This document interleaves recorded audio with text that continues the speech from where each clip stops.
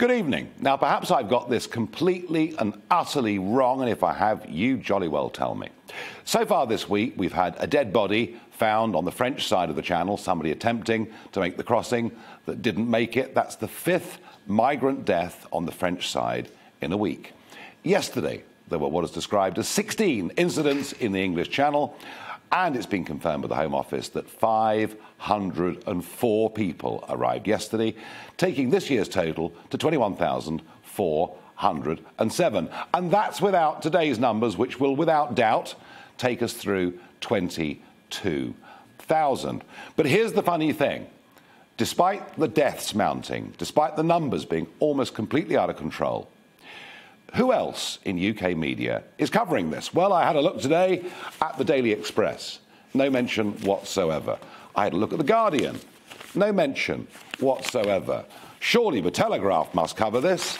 No mention whatsoever. The Mirror, let's try the Mirror. No mention whatsoever. The Times, no mention whatsoever. The Sun, no mention whatsoever. Surely the Daily Mail must have done something on this.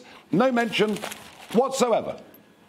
Deaths mounting, huge numbers coming across the channel, no mention whatsoever. And on the other broadcast channels yesterday, there was no mention whatsoever. I think this issue matters.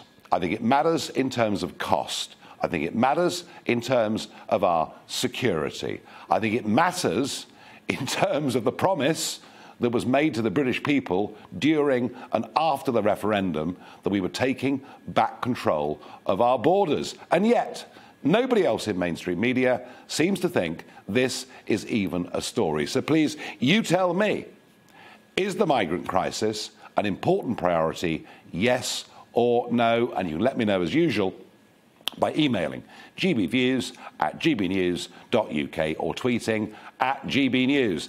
I think this is a huge, growing crisis, and my fear that I've expressed before is if we don't deal with this, and remember, we're now in the middle of November and these huge numbers are coming, my fear, if this is not dealt with, next summer, the channel will begin to look a bit like the Mediterranean did back in 2015.